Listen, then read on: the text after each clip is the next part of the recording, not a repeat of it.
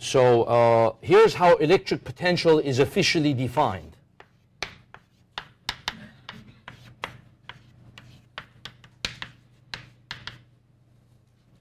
So this is definition. This is the definition of electric potential. Electric potential is a scalar because it's the dot product of two vectors. Okay, so from this we see that it is defined as a scalar quantity. So it's a scalar. And it's a scalar whose meaning is associated with the difference between two numbers.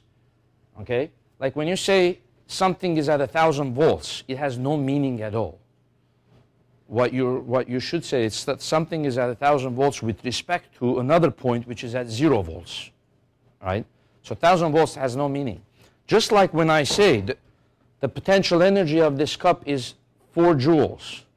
Well, with respect to what? With respect to the table, the potential energy is 0 joules. When I let go of it, the 4 joules changes, drops to 0 joules, and the potential energy changes to kinetic energy. So potential energy has only meaning when you say the difference between two potential energies. 4 joules by itself doesn't mean anything. Right? Same thing with electric potential.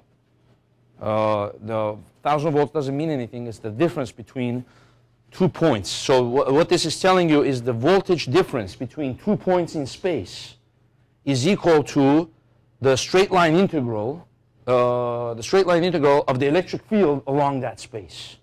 Okay. The units of electric potential is whatever the units of electric field is times the units of meter. So it would be Newton per Coulomb times meter. That would be the units of electric potential. But since it is used so much, we give it a different name, named after the scientist whose name is Volt. Okay, and so that is abbreviated as a volt.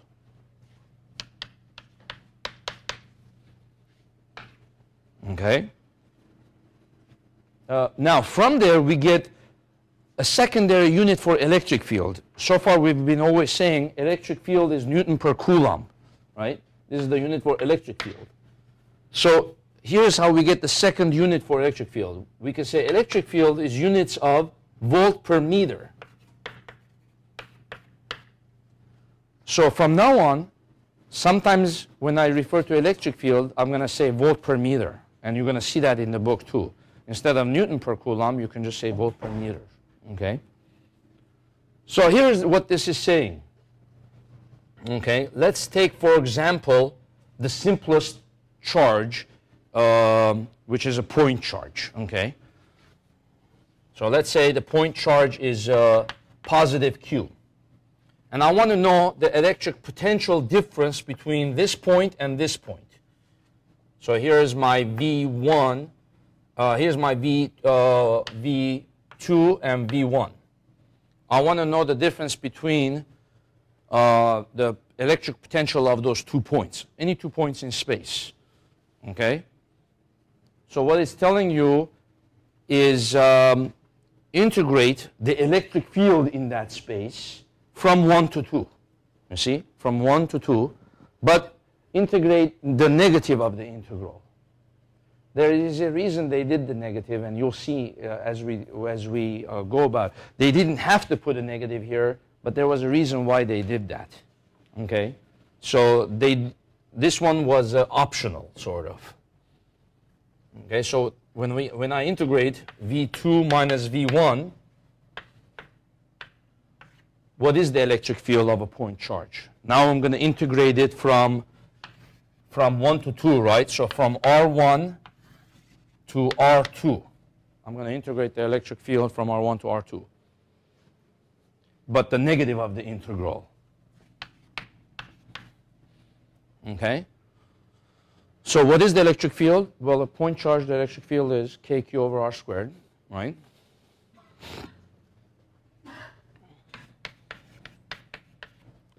And dr, in reality, the electric field is a vector that's this way. Dr is also a vector that's that way.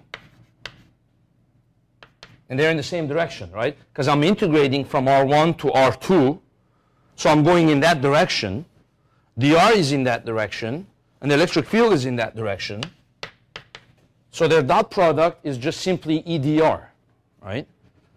So the E is kq of r squared dr. Now I'm going to integrate this. So what's the integral of that? And the integral of 1 over r squared is negative 1 over r, right?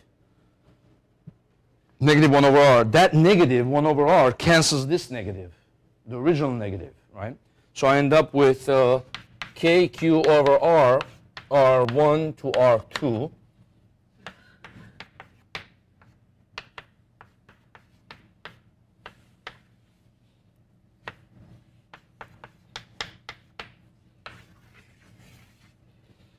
Okay, so that's what that tells us. The points v2 minus v1 is equal to kq over r2 minus kq over r1. Now, if they didn't have the negative, it would have ended up being kq over r1 minus kq over r2. Okay, so let's put some number here. Imagine that the charge is 1 nanocoulombs.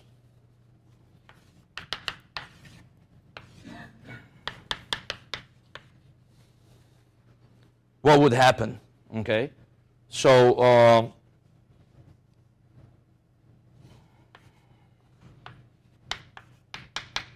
K would be 9 times 10 to the 9th, and 1 nanocoulomb is 10 to the minus 9.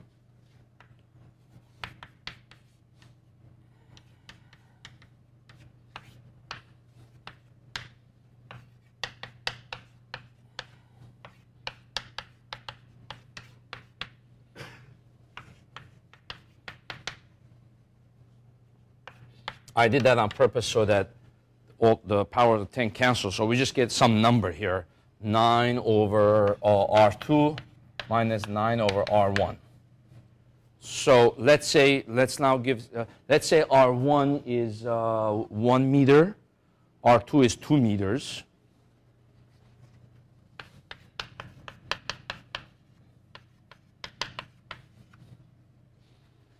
Then what's the potential difference between that?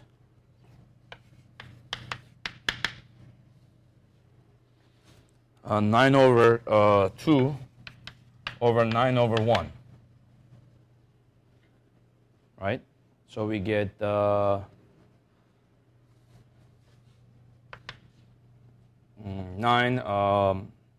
we could factor out the 9. Half minus 1 is 1, negative half, right? So negative 9 over 2, right? Which is negative 4.5 volts.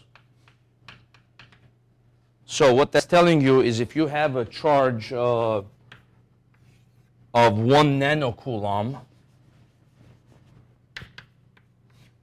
that charge sets up an potential field around it, an equipotential field, right?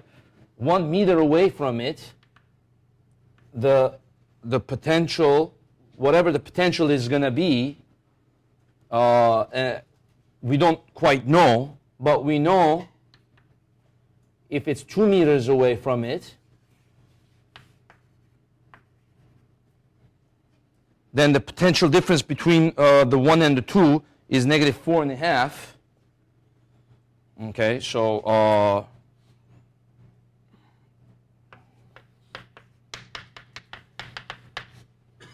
which another way of saying that is if I take the V1 over there and the negative 4.5 over here, another way to rewrite this is V1 is equal to V2 plus 4.5,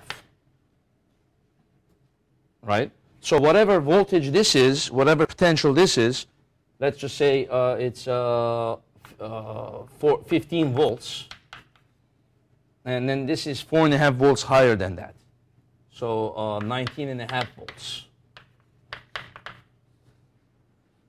You see?